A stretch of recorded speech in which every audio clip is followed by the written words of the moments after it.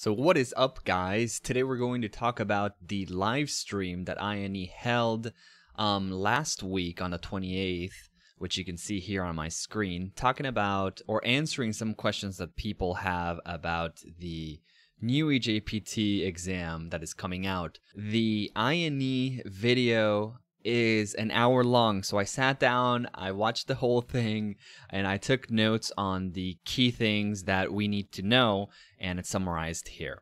So when does the exam come out? So the exam is coming out this summer. They did not give us a date, and the summer in the United States is the whole month of June, July, and August. So it should be coming out within the next couple of months.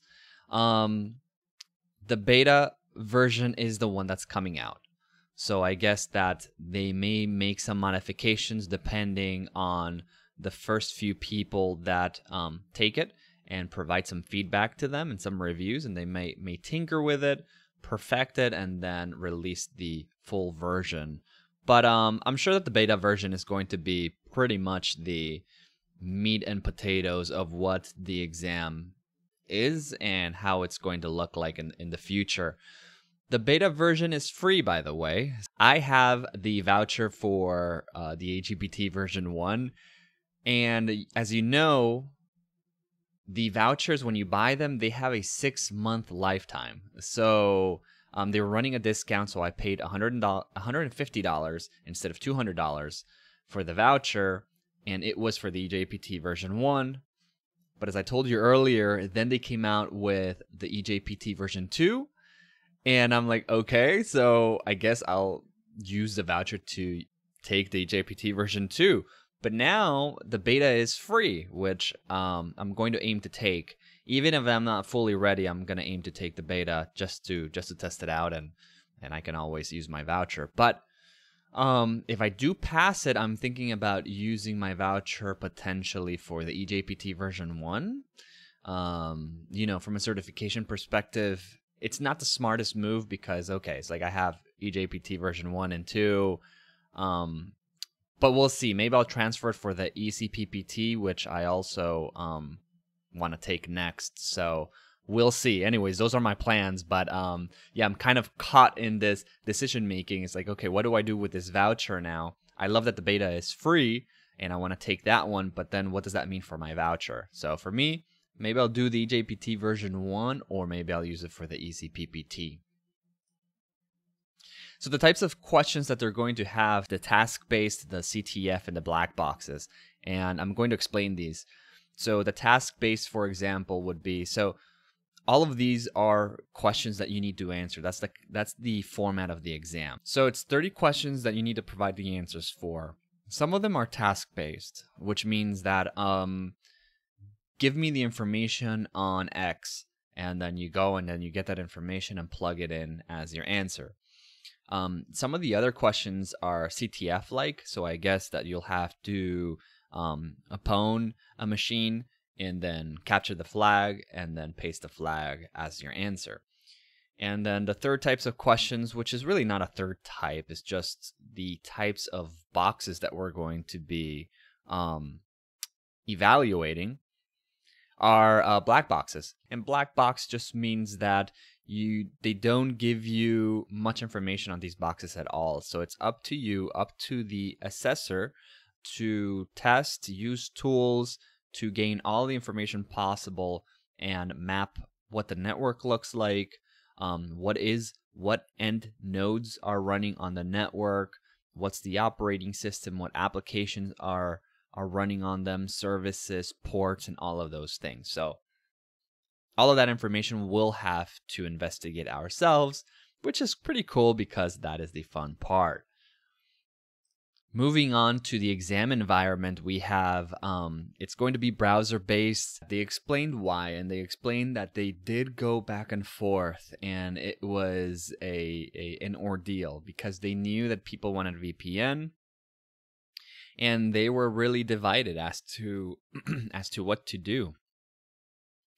And they explained that they actually made a decision to go with browser-based because with browser-based, they didn't want, their objective was not to test us on how to connect to a VPN, or if we have VPN issues, how to troubleshoot those issues.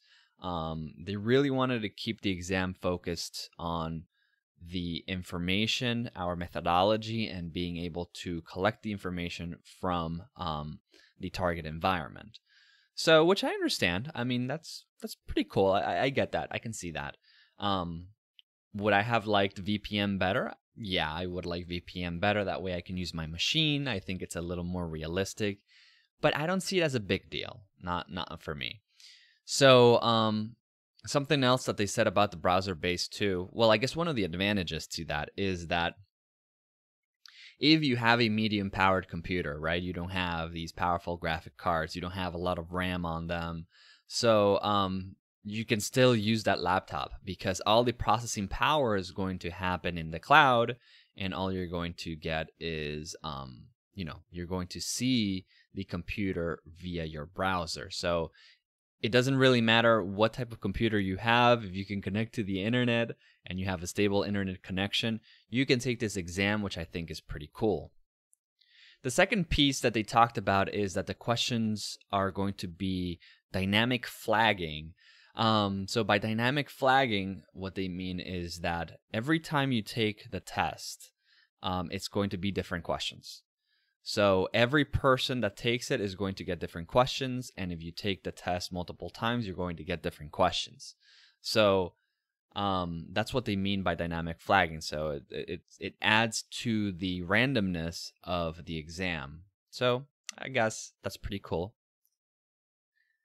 Will you have to write a report in this exam? No. And they explained why. They said, listen, we are trying to focus on you learning the foundations. So that's the reason why they didn't include it here.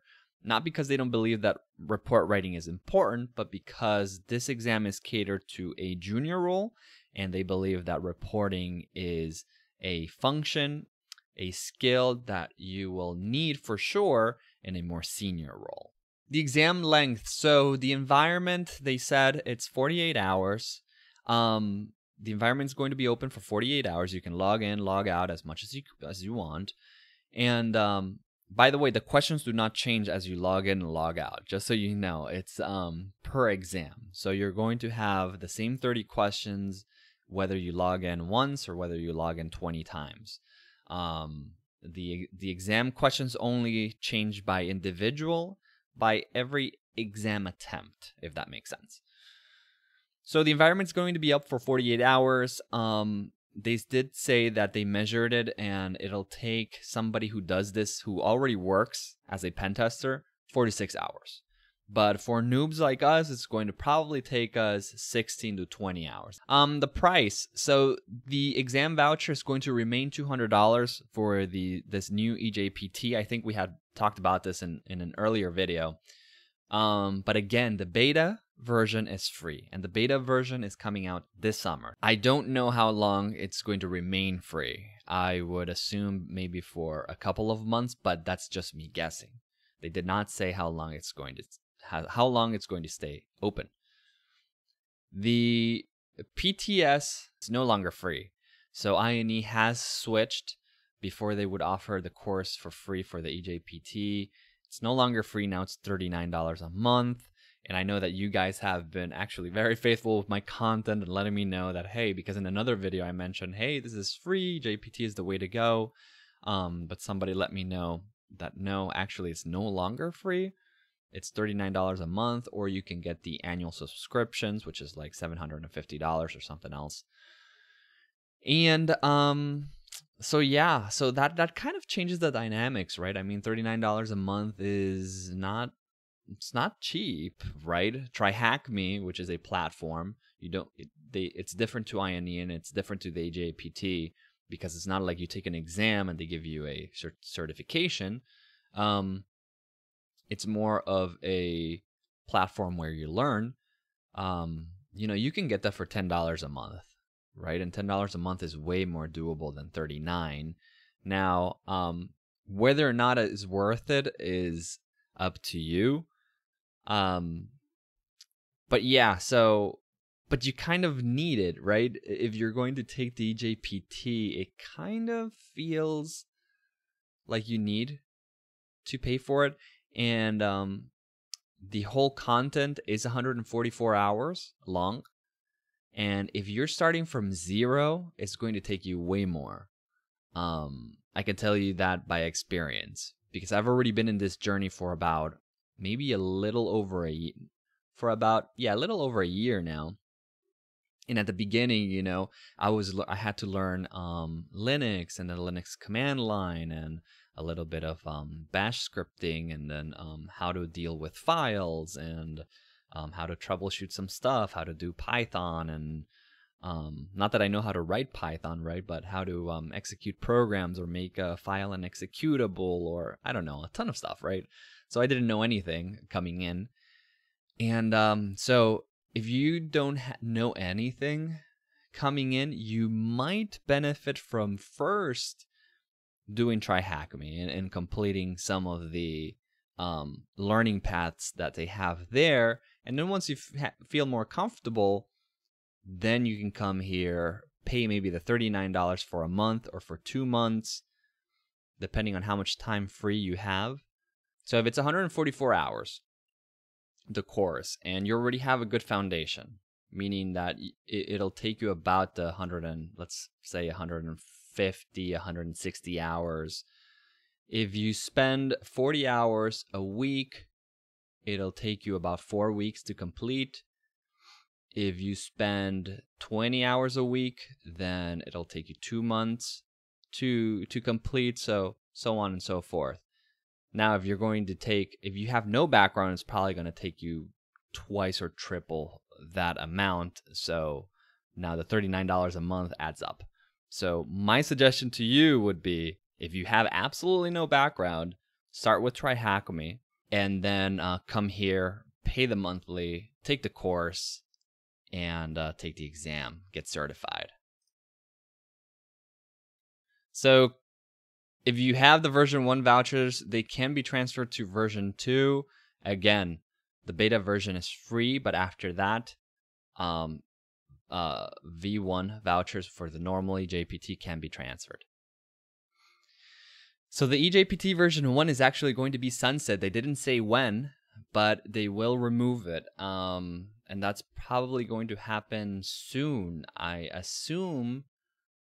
I would probably think that they'll do it by the end of the year.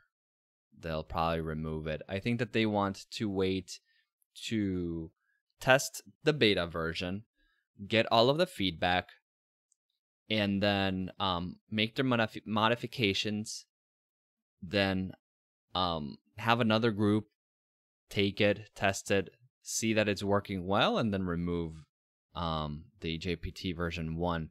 So I think that the whole process will probably take about 6 months. So by the end of the year, they'll probably be sunsetting version 1. So just be on the lookout if you want to take that one. For the preparation, they said that the course is enough, which makes sense, because for eJPT version 1, although I haven't taken it, I know for sure from so many reviews that I've read that the course is enough. So for version 2, it's the same deal. If you take the course, if you feel comfortable with the course, you should be good.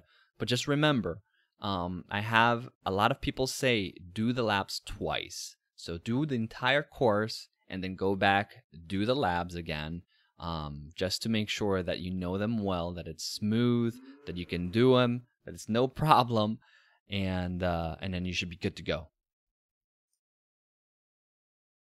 Exam results. So the exam results are going to be given to you right away, which is super exciting. We don't have to wait 2 weeks, 3 weeks, a month, 3 months to get our exam results. You'll know right away whether you passed or failed.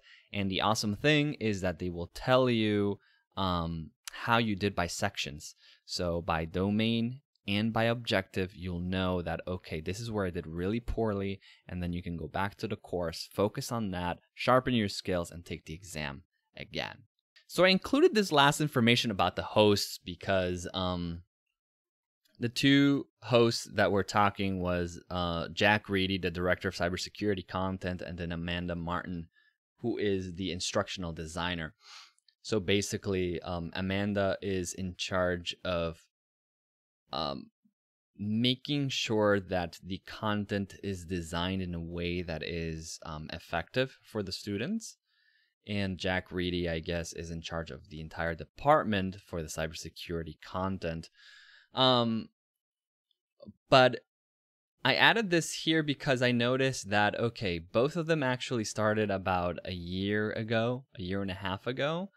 And then about that time too, INE bought Pentester Academy. You can see them already using the labs from Pentester Academy in the eJPT, which is pretty cool. Pentester Academy has pretty good labs.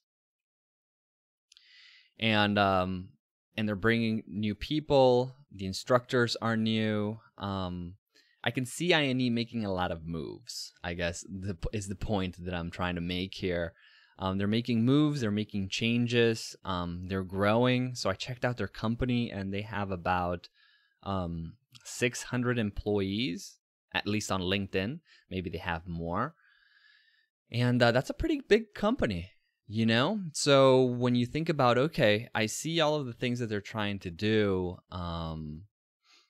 and then you have to take that with the information that they're starting to charge for the exam now, right? Because a lot of work has come to creating the exam. So you have the instructors, they have Josh Mason and Alexi Ahmed, or Hackersploit, who is awesome, doing the course. You have Amanda Martin, who was part of designing the course, right? Testing it,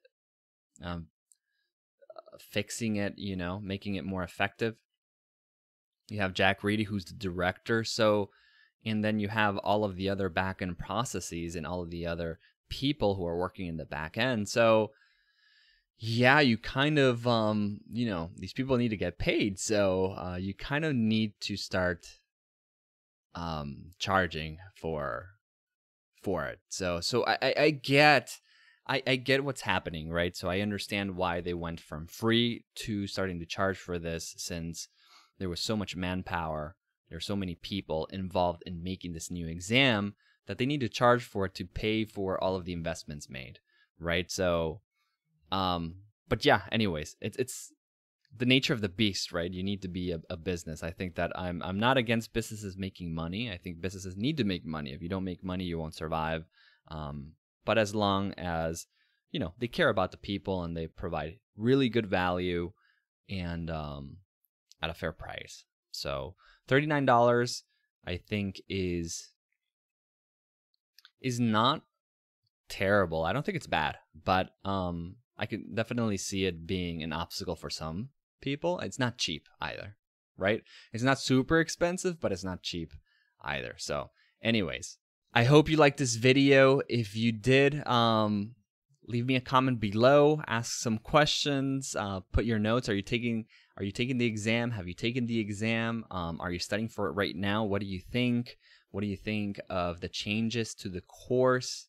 Are you going to take the exam now in the summer? What do you think about the changes to the price tag? Do you think is it worth it? What do you think? I want to hear from you guys, and yeah, I'll see you in my next video. All right, see you later. Bye.